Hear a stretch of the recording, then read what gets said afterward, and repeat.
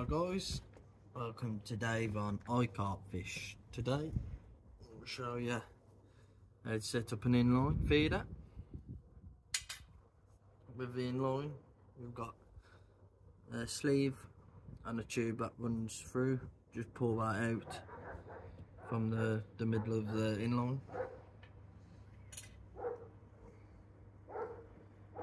And then you got a quick change bead as well, which I'll show you. Right, so first grab your start my airline. So just grab the line, try and do it so the camera sees as well. Feed that through the end of the sleeve. Make sure the pointed end goes on first. Let that fall through along. Next, you got the tube. Put the line through this side first, and then the wider end facing where the hook's going to go out. Feed the line into the tube. Oh, drop the line. Try again. Into the tube till it comes out the other end. There we go. Let that fall. Next, you want to get the first part of the quick change bead. You pull the end off. It comes in two parts. You want to put that side of the quick change bead on first. Push that through, let that go down the line. There you go. And then this is the other half of the quick change bead, very small. It's got a tiny hole in the top of it. I think the hole's that small, the camera won't pick it up, but there is an hole at the tippy top. You want to get your line, put that through, so small.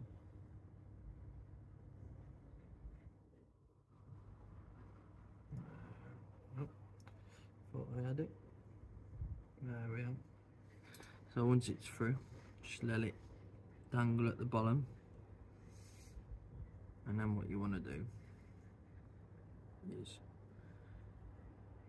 create a loop in the line there, and then this tag end of the loop, I pass it through in and over once, twice, 3 times, 4 times,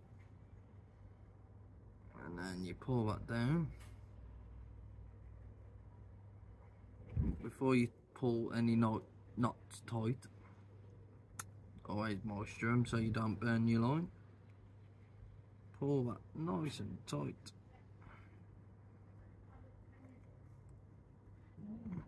There we are, nice and tight.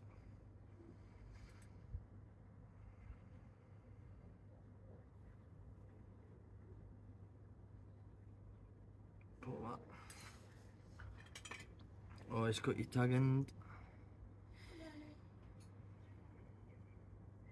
Make sure it's cut quite short so it can pass through the bead.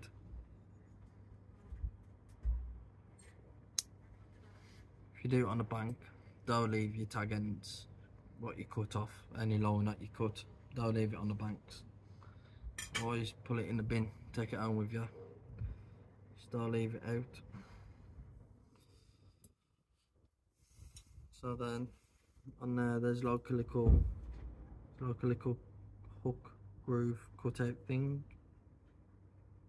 for your hook.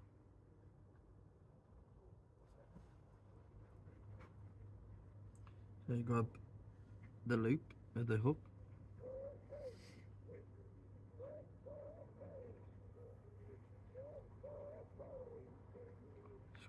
fiddly.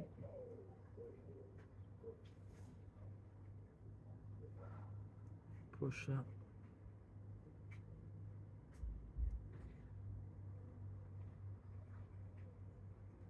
Along there. It's quite a small hoop on this. There we are. So it'll drop down and you pull it towards the end. And it'll just sit in there. Pull up the first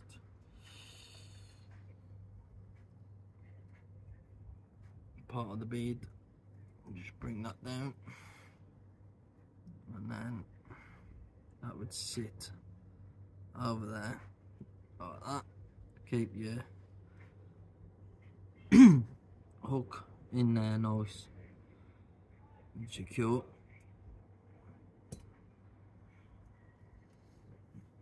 Just wrap around my rod. So next,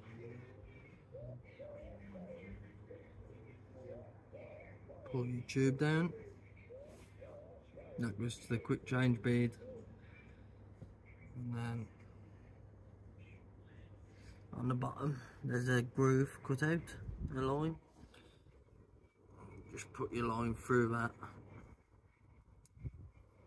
push on the tube all the way to the end. Make sure it's in there nice and snug, just like so. And then the last thing is you bring up your sleeve, put that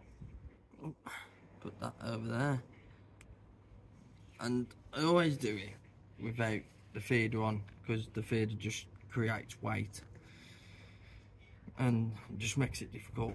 So always put that on at the end, put the sleeve over the tube, and it keeps it all nice and stuck. So when you get a bite on your hook, what will happen is the fish bites, that pulls away, and then you got a running feeder. So that's how you create a feeder.